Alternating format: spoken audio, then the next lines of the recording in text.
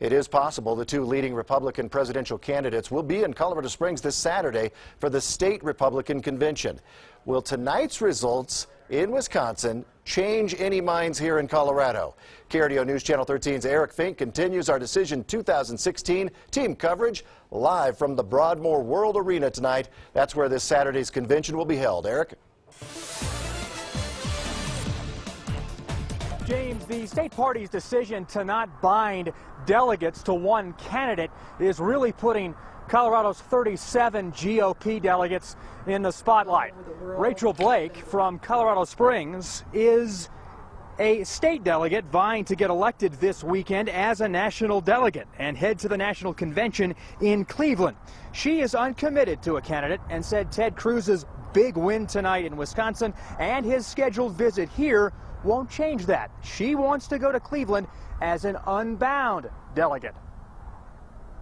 We don't want to be that person in the bag. We want to feel like we have some sort of say and some sort of pull in the process. And I think that's where I'm at.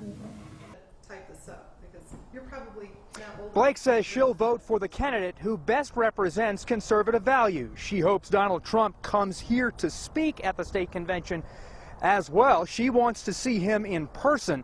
His campaign has not confirmed whether he'll be here on Saturday. Law enforcement, however, is preparing for a Trump stop. The convention starts here at 9 o'clock Saturday morning.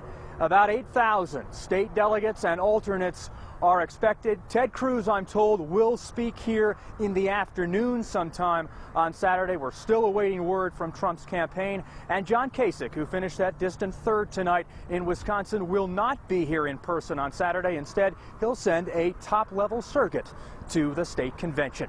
Live tonight at the Broadmoor World Arena in the Springs, Eric Fink, KRDO News Channel 13. Thanks, Eric.